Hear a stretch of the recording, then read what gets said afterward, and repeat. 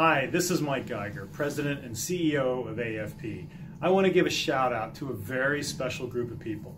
A few years ago, the AFP Foundation for Philanthropy Canada received funding from the federal government through Canadian Heritage to create a Fellowship in Inclusion and Philanthropy program.